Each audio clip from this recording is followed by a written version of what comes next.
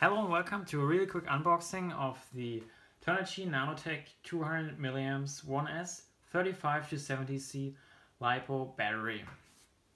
So this battery is intended for the Inductrix, or also known as the TinyWhoop, and it's a little bit bigger than the stock ones. And it comes with a little protector here. Just remove that, and HobbyKing always puts these stickers on here.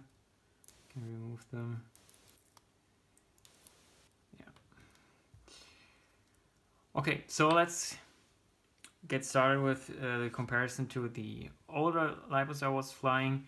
The 25C one was the stock one I bought the Inductrix with.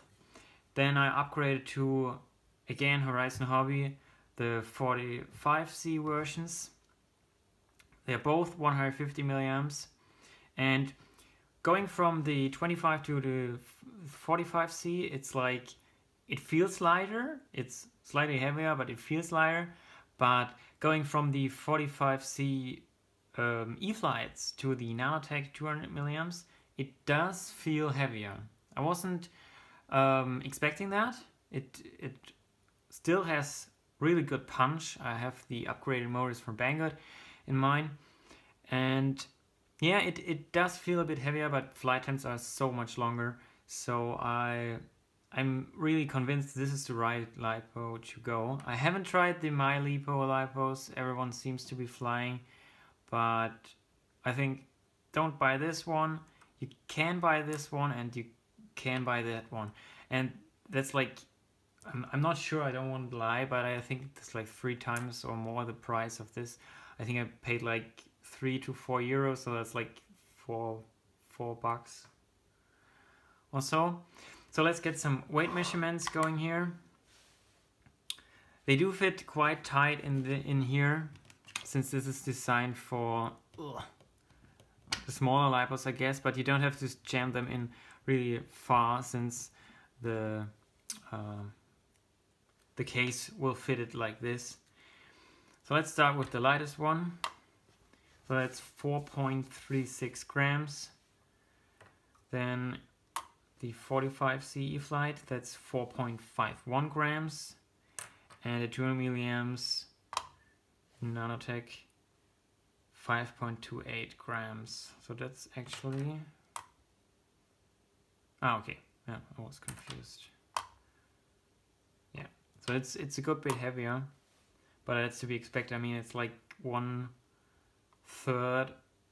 more weight, more milliamps. Yeah. So just for thrills, put this on here. 19.13, and with the with the LiPo, 24. Well, that's not bad for all up weight, isn't it? And I have the flex mount. This is actually the flex filament from HobbyKing, and I really like it. It feels super flexible, but it just takes a beating. It's really great. I love it, and it prints really nice. I mean, it's not the most beautiful print I ever done, but it's like not much trouble to print it.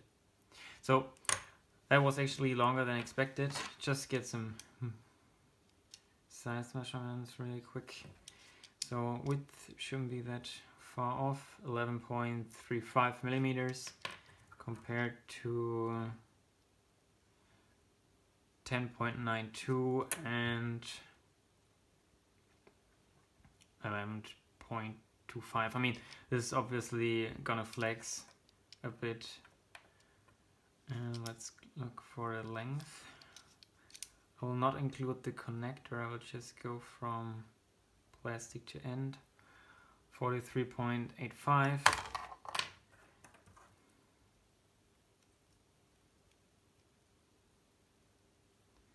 $41.44.2, and last but not least,